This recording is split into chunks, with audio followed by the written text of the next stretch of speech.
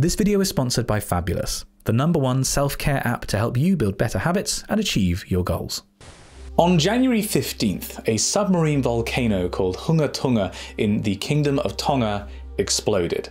It had been erupting for a few weeks, but after a period of relative calm, the eruption became more and more violent over a couple of days and eventually produced a colossal explosion. The images of the eruption from space are just shocking. This thing was enormous. It basically deleted the central part of the volcano that stuck above the water, and yet this explosion was only half the story, and it caused a cascade of events around the world. And possibly was the very first time we've ever observed a particular atmospheric phenomenon.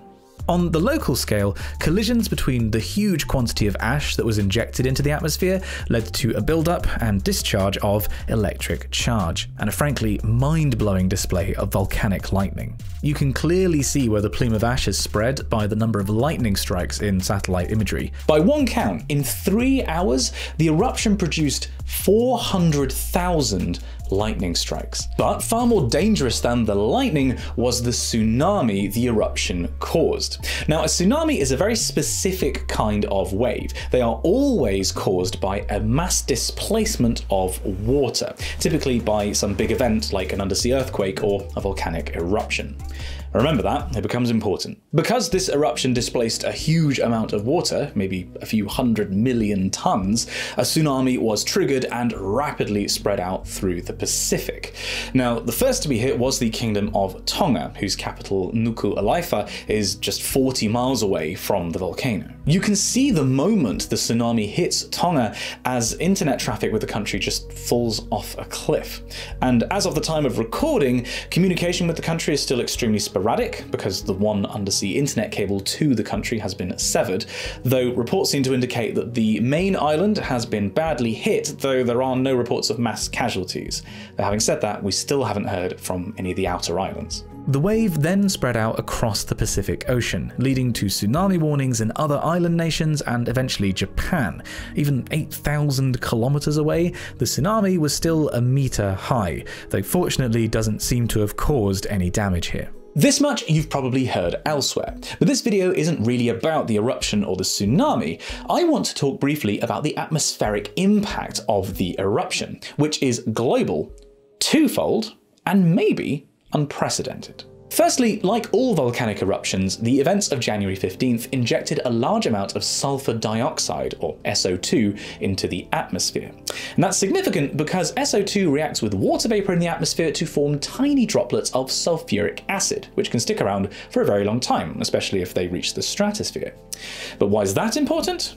Well, those tiny droplets are very reflective, and in the aftermath of large volcanic eruptions, the Earth's atmosphere can become so reflective to incoming solar radiation that it noticeably cools the Earth down.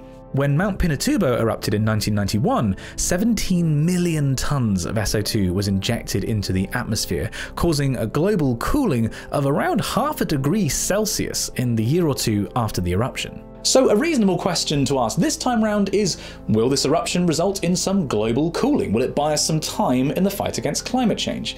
And the answer is, unfortunately, probably not. It's still early days, but initial estimates based on satellite data indicate that the Tongan eruption injected maybe 0.4 million tons of SO2 into the atmosphere, so 40 times less than Pinatubo, and not enough to have a significant impact on the climate. But the eruption did have another global atmospheric impact, which may be a first since observations began. Recall how the displacement of water by the eruption led to a tsunami in the ocean. Well, the eruption also displaced a lot of material and put it into the atmosphere, and doing that displaced a lot of air.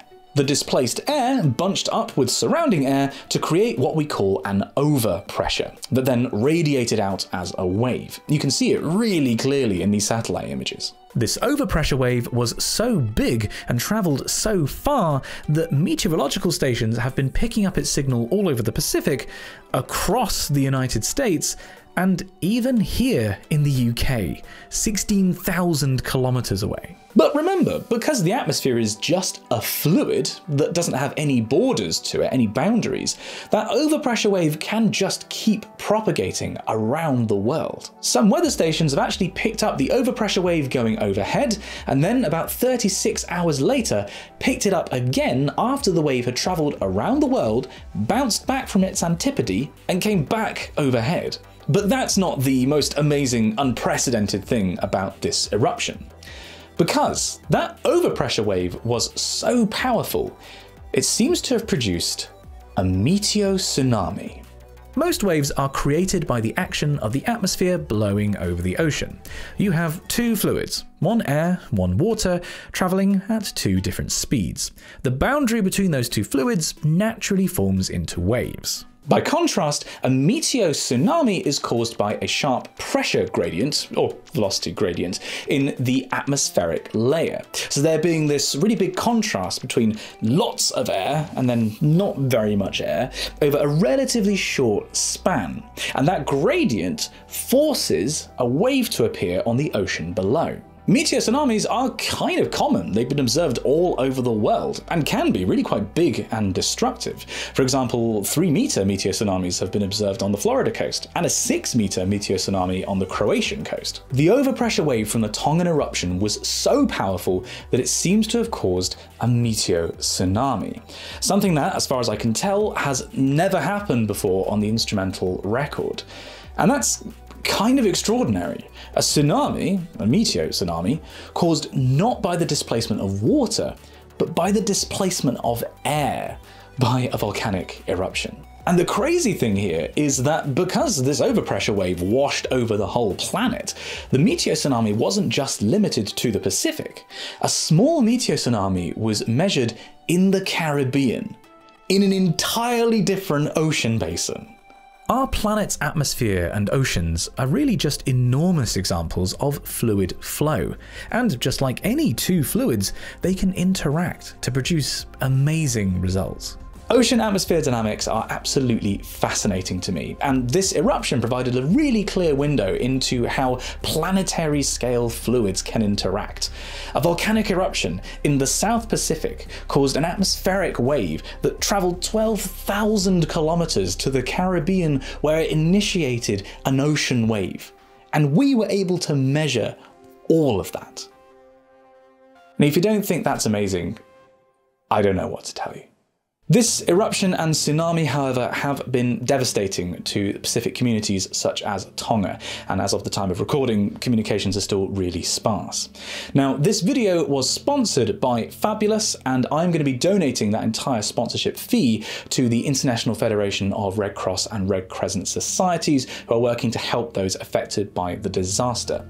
Please do stick around for a minute to find out where that money has come from, though, because Fabulous may very well be able to help you too. That's because Fabulous is an app developed by a team originally at Duke University's Behavioral Economics Lab, designed to help you build healthy daily habits. The app tailors your experience to what you want to accomplish using it. So do you want to use it to improve your mental health or your physical health or your productivity or your mindfulness? And then using behavioral science, it breaks down the habits that you want to achieve into really small tasks that are really easy to do day by day and keeps track of your progress.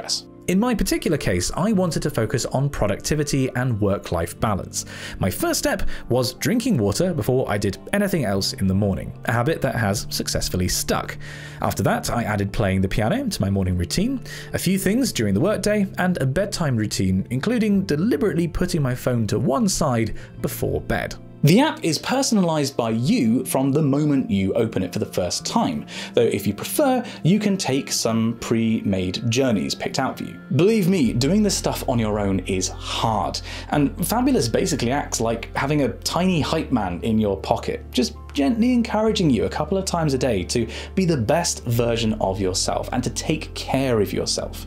Using it for the past week has been a really positive experience for me that I can't really put into words, but it's made me analyze my habits, and I've definitely seen some positive changes from it already. I'm going to keep using it. So if that all sounds good, start building your ideal daily routines with Fabulous. The first 100 people to go to the link in the description will get 25% off their subscription. And I'd encourage you to give it a go. Thanks again to Fabulous for supporting this video and for allowing me to support the disaster relief efforts in Tonga and the Pacific. Thank you so much for watching the video. I've had some really split feelings on this topic because on the one hand, the science here is really interesting and potentially a world first and incredibly beautiful. But on the other hand, this is a real potential humanitarian disaster that we just don't know enough about yet. So I hope with this video, I've raised some awareness of the science, but also of the situation in the Pacific. So please do check out Fabulous down there in the description, but also I'll leave a link to the International Federation of Red Cross and Red Crescent Societies. If you'd like to support the relief efforts, then please do make a donation there. If you enjoyed the video, please do pop it a like and maybe share it with people that you think might also find it interesting. If you'd like to watch some more stuff on YouTube next, then here's some recommendations for you. And that just leaves me to say thank you again for watching. I'll see you in the next one.